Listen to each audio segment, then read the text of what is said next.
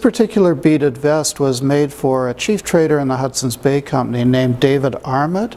He was a man who came in as a clerk from the Orkneys in 1867, worked for the Hudson's Bay Company for about 40 years, was a chief trader in charge of various districts later on. The collections associated with Armit have a number of objects in them that are beautifully beaded or embroidered that represent the way that trade goods were incorporated into into things that were sought by Europeans in the later part of the 19th century. For example, he probably wore this vest with a European suit at fancy occasions. It was important for a chief trader to maintain their position, maintain their status, demonstrate how they fit into the hierarchy again, but it was also important to show the way that they were associated with the land, the way that they had incorporated Aboriginal traits, Aboriginal styles into what they were doing.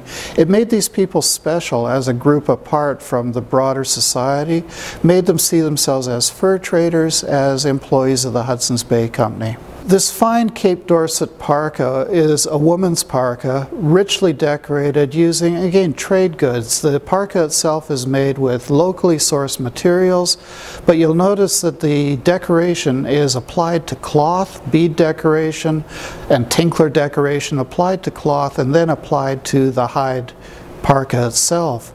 The decoration would often be handed down from generation to generation. The hide parka would wear out, but the decoration could be given from mother to daughter. Had a ceremonial importance, also just had an aesthetic importance to show the linkage in the family. Even more so perhaps, the hood that's on the back of these parkas was often used to carry infants. This particular parka was acquired in 1936, Cape Dorset, by the Hudson's Bay Company, specifically to put on display at their London headquarters because it was seen as such a fine example aesthetically of this particular variety of clothing.